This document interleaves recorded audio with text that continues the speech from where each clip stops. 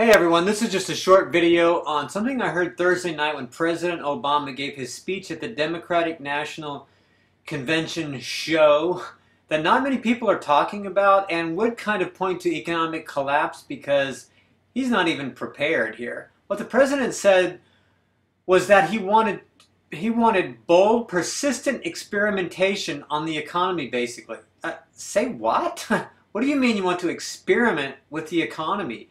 You mean you don't have a plan and you just want this to be some kind of science experiment at a science fair? What the heck does that mean?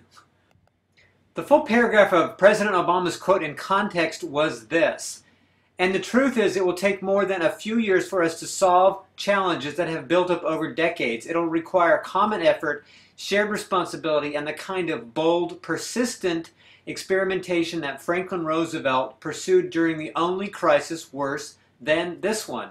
Again, what exactly does that mean coming from the most socialist president this nation has ever seen?